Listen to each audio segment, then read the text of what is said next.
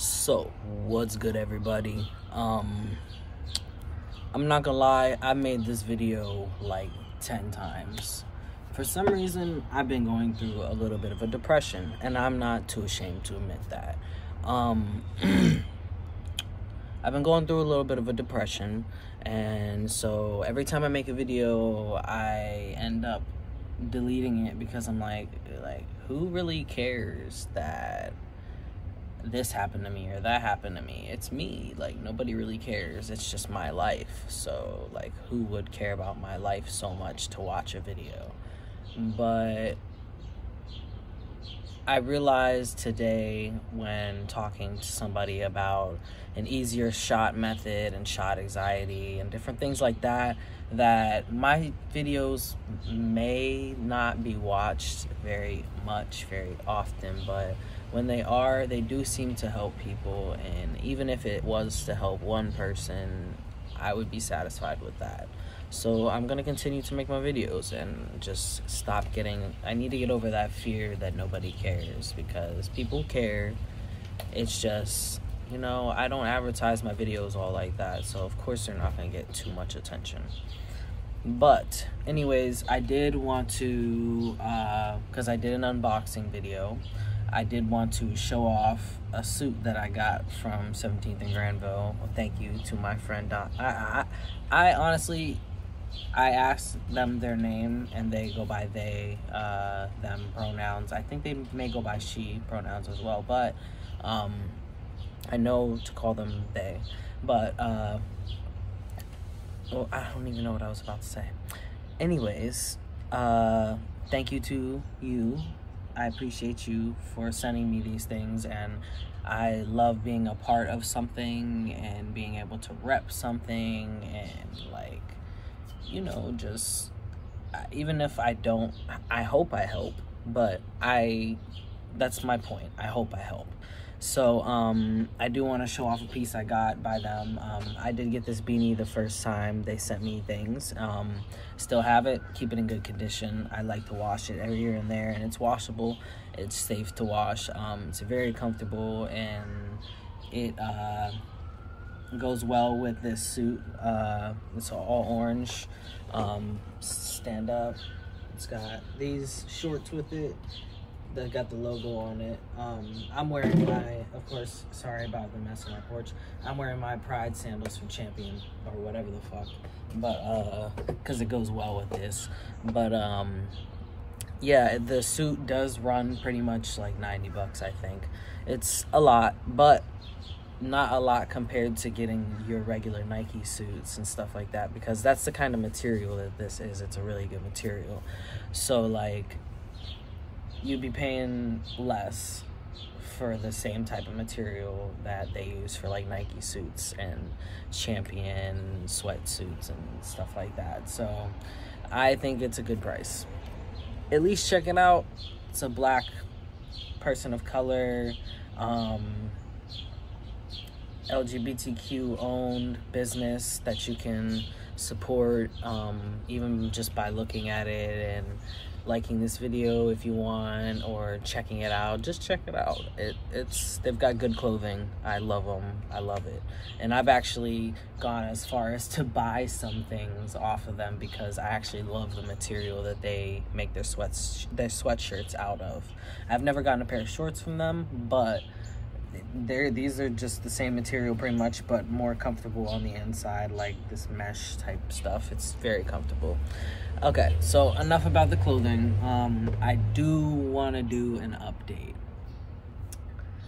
I went from moving from Ohio to Connecticut. When I went to Ohio, I switched to 75 milligrams of Zyosted a week. Now, I finally did that 75 milligram shot while I was here. I felt like it was shot day on Wednesday instead of Sunday. My shot days are Monday. So I had a video appointment with my PCP, finally. Thank God I saw them. I love them. Shout out to Dr. Eckert. They told me, you know, if you already felt your mood shift that early, if you feel off already that early, and you've been stable on this dose for over 2 years. Nothing should have changed too much. Your hemoglobin and hematocrit levels may be elevated, but with elevated testosterone levels, that comes with it. Also, if worst case scenario, they could just have me donate blood a couple times or something like that. There's other alternatives to lowering my dose. So they're gonna try those first. And the great thing about having elevated T levels is I grew finally a beard. It's patchy. It sucks. It's patchy, and it's not as much on this side as it is on this side. This side's darker and fuller. This side is not. But this side's mustache is attaching faster to the beard than this side. It's just backwards as fuck. I don't know why my beard grows the way it does. It grows like opposite ways on my face. So it's hard to grow it out without shaving it and correcting things and then ruining the process of growing it out. But I did grow a pretty good beard, so I'm proud of that. One thing I'm working on right now is I'm stopping smoking. I did try the generic version, well, the alternative version of Chantix. It didn't work, so I've just been buying Lucy's here and there and hoping that I stop. I'm gonna talk to my doctor about that my next appointment. I do want to do a chest not reveal, but like a chest update so you guys can see how it's healing in a second. But another thing I'm working on is I actually got into therapy for the first time since I was 19 years old. It's very hard because I'm one of those people that so many things happen to me that a lot of people don't know about, that I've never talked about, that I put it so far back in my mind that I've never talked to therapists about it. And after top surgery, for some reason, a lot of memories started coming back to me. So lately, it's been an emotional roller coaster of a lot of flashbacks. So I do have PTSD, and I do think that I have an eating disorder as a result of that, which is why I have my THC card. Well, I'm in the medical marijuana program in Connecticut. I do have PTSD. I've been having flashbacks of different things. So like, it's been rough realizing things that have happened to me that nobody really knows about, because nobody really knows about it, so it's hard to talk to people about it for the first time. But I am going through therapy to resolve those issues because they do affect relationships I have, whether it be my romantic relationship or my friendships.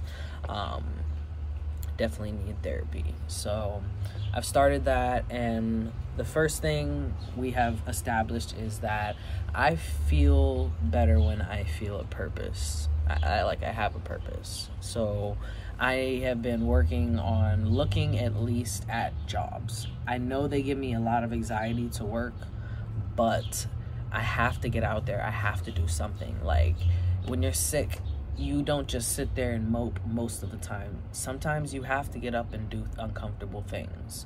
You have life, you have to get better, you have to get healthier, and you're not gonna get healthier by just sitting there and moping and being stagnant. It's not gonna help you. So, especially like after surgeries too, you can't just sit around, you'll get sick. So like, I can't just sit around, I'm gonna get sick. So I'm gonna work on finding a job that I like.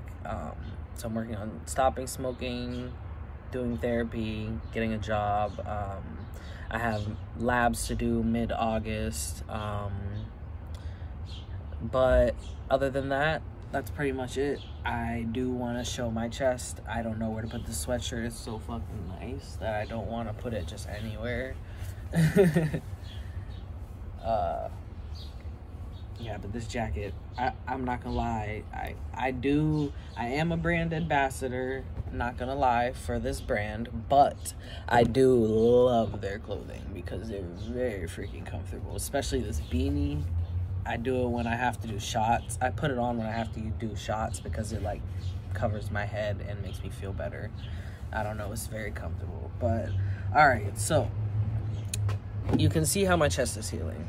It's healing evenly, but it has a little dent, which is coming out the more I work out. So I know once I work out more that this side will come in, because when I do this, this side has a little bit of a dent right here, just like this side has a little bit of a dent right here.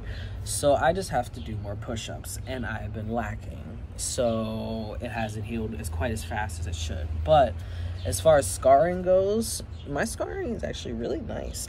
My scarring always is darker. It always has a hyperpigmentation after surgeries. Even my hysterectomy scars, you can still see. I don't know if you can see that or not, it's so far away, but you can see my hysterectomy scars. They indent and they darken. So that's what I knew my scars would do. But honestly, I've been using organic shea butter and massaging my chest and my scars and my nipples and stuff like that, and it's been helping the indentation a lot and the pigmentation a lot. So for guys of color, even other guys who have hyperpigmentation on their skin when they have their surgery, organic shea butter works very, very well. Or at least for me it does. So yeah, that's pretty much it. I use by the way, I use bio oil and organic shea butter. So like, I do my chest twice a day. I leave it once just dry to heal, like not heal, but to just dry off naturally with nothing on it. But I switch days, I alternate days. I do shea butter, bio oil, shea butter, bio oil in the mornings after I wash my scars. So yeah, that's pretty much it. I wanted to do a little bit of a show of my sweatsuit that I got.